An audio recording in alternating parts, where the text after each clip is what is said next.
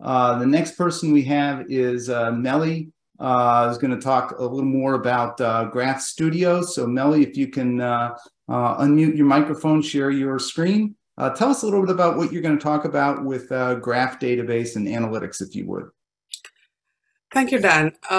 Like my fellow presenters here, I'm also very excited I'm excitedly looking forward to the event in March. One reason is because we will be meeting in person after 2 years of not being able to do so.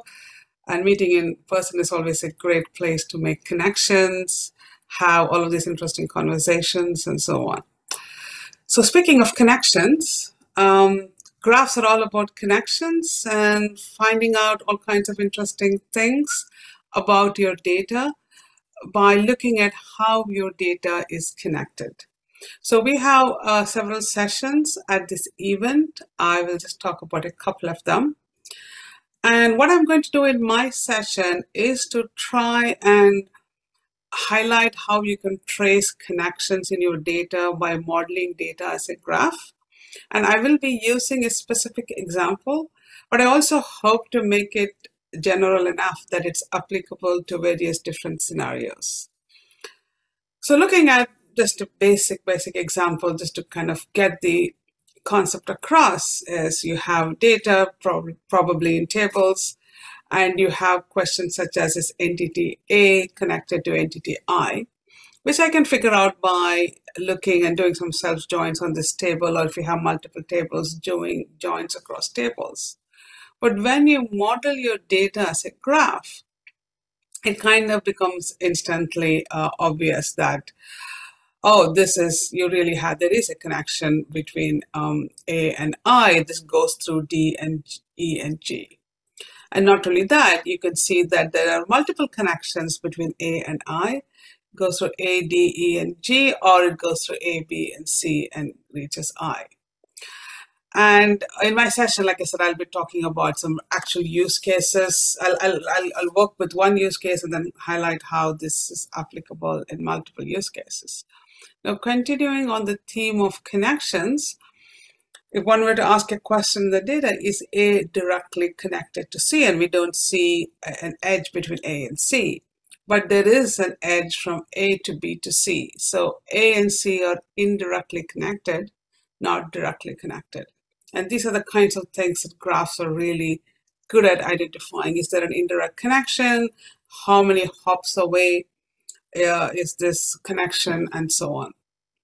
So let's now look at the one specific example that I'll be talking about in March, and which basically uses the metadata in the database to try and see how you can identify which users can have privileges on which data entities. So what happens when you're granting privileges and roles is you can very quickly have a lot of nesting. So you have, let's say, a privilege granted to a particular table. That could be part of a role. And then another DBA might create another role that uses this role, and so on. You can virtually have unlimited levels of nesting. And then you could lose track of who has access to what data.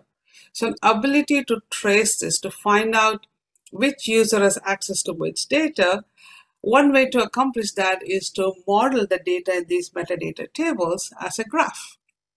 And the graph would look something like this. You have users as entities, roles, and privileges. These are entities, are also known as vertices in a graph. And then you have the relationships between user and role is the has-role relationship. And then they have the has-priv relationship, and so on. And you can see a lot of self-directed edges around the role vertex. So because roles can include other roles and so on. So this is a model of the graph that you could create from the data in these metadata tables. And once you do that, you can do things like ask graph queries from this graph. You can see here in bold, so this is an example of a graph query. And you can see here it's a SQL-like language, and it has the match pattern in the middle line here. And you can see here the bolded part is basically saying, find me all connections from a user to a role, and I can go through multiple levels of nesting. The plus sign here indicates one to many levels of nesting. So I just want to traverse this path as far as I can go to find at the end all the roles that this user has by virtue of nesting. And from there, I want to derive what privileges that user has.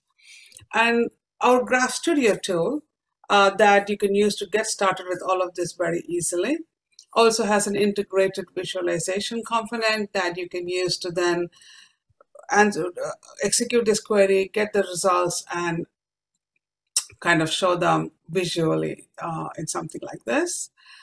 And you don't always have to only look at the visual. You can look at a table listing of your results. You can see here that this particular user, Grindelwald, has these chain of rows, app role 1, app role 2, app role 3, and so on. And from there, you can figure out which tables this person has access to. And again, here's a slightly different query where we're saying for every user, look at 1 to 5 hops away. So this is the kind of thing that Graphs makes it easy for you to do. You can say 1 to many, 1 to 5. I want to find everything that can be reached from this particular vertex, which in this example is a user. So this has implications in financial services industry, in manufacturing, and so on. So some of my colleagues are going to be talking about graphs as well. And my colleague Jayant, also on the product management team, will give you a preview of our plan for Oracle Database 23c, where we have support for using SQL to query property graphs. So the examples I was showing now was the property graph query language, because the SQL standard was not yet there. So in SQL 2023, the standard will include the ability to create property graphs and query property graphs, and that's what we will be also talking about. And finally, the last interesting session is there's also the concept of RDF graphs, which is a different graph model from the property graph model that I was talking about. And that has lots of applications in the world of data sharing. And my colleague Jason from Oracle Energy and Water is going to be talking about how they're using knowledge graphs and ontologies to share data coming in from different entities. You can see here different utility companies. Each of them has their own schema, their own format. And how do you bring all of this information together and munch it all together so that it becomes an asset that can be shared easily for benefits for everyone. And with that, I think, Dan, that brings me to the end of what I wanted to share here. Hey, Melli, this is Philippe. May I take a second? Because I think your topic is just fascinating. We're so interested in being able to consume this as business users, and that's exactly what you're showing here. Are you going to? So I'm a fan of this, as you can hear, but are you going to talk about Studio as well in your session and how the interface that it can represent for users like me who don't know all that SQL, but can use it with Studio? That's a great question, Philippe. And definitely, we will be talking about Graph Studio. It's something that's available with Autonomous Database. And as you said, it is geared more towards a low-code environment where you can create a graph using the automated modeling tool. You can have a notebook where you can run queries. It just makes it easy to get started with graphs. So I will definitely be talking about that, and we'll be using Graph Studio in a hands-on lab as well. So I'm hoping people can join us for that too. Fantastic. Can't wait. Thanks a lot, Melli. Thank you, Philip. And thank you, Dan. Thank you, Melli. Appreciate the intro to what you're going to talk about, the preview.